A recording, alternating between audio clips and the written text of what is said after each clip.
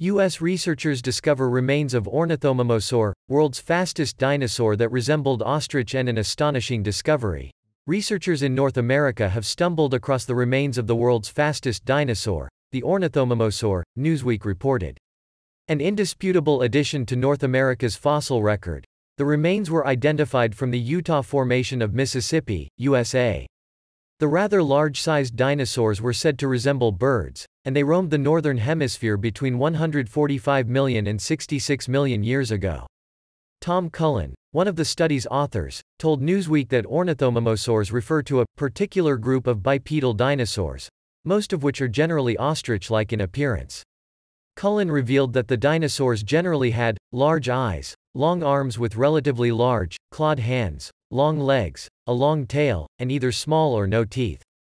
He told Newsweek that the teeth are absent in later ornithomimosaurs due to them having a keratinous beak to assist in processing food.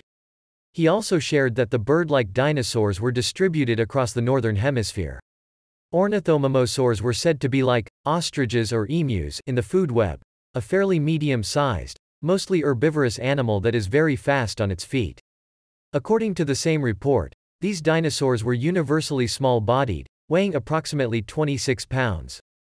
Chase Brownstein, a research associate at the Stanford Museum and Nature Center, told Newsweek that gradually, as time passed, larger species of dinosaurs began to evolve. The smallest amongst ornithomimosaurs were the 125-million-year-old Chinese species Hexing qingyi in comparison to the 72-million-year-old Dinoceras mirificus from Mongolia. The latter was said to be a massive, hump-backed, giant-armed animal over 33 feet long. Adding that the discovery could be a breakthrough in terms of people's understanding of ornithomimosaurs, Tom Cullen said that researchers knew so much more about the dinosaurs that lived in western North America as compared to those that lived in eastern North America. He mentioned that this is due to the fact there are so many more extensive deposits of rocks in western North America that preserve the environments dinosaurs lived in.